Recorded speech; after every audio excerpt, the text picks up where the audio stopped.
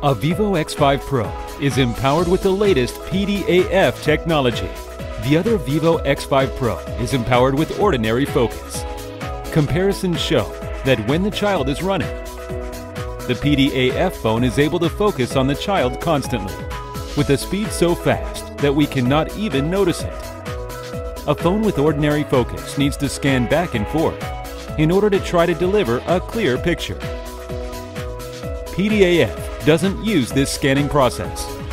Ordinary focus takes longer.